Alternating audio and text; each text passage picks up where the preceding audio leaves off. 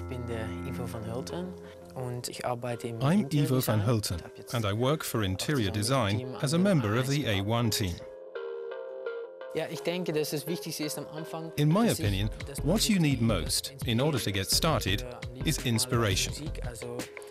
I usually listen to music and often work with my headphones on.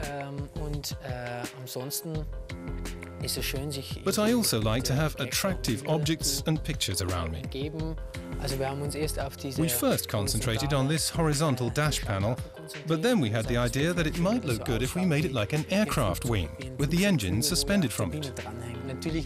Of course, we're building a car and not an aeroplane, and so we didn't want to imitate the engines too closely, but that was our inspiration.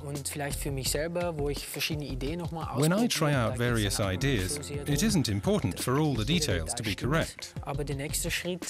The next stage is to make a sketch, with the details shown realistically, so that we can communicate with various people within the group.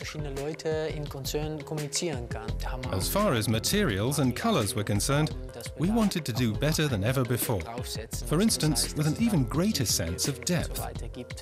The plan for this component is for it to be customized.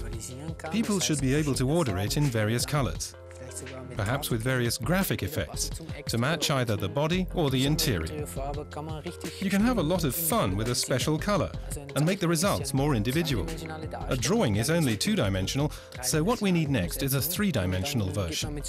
We take our sketches to the modelers and they make a clay model for us. This is one of the air vents at a very early stage, one of the original parts. In this case, the modeler turned them from aluminium on the lathe, and then we made the clay model. It's all assembled with the clay model like this, and everything else under the surface.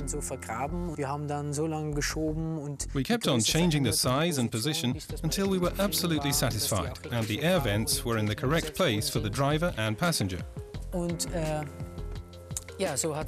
This is how the interior gradually takes shape until we have the final version.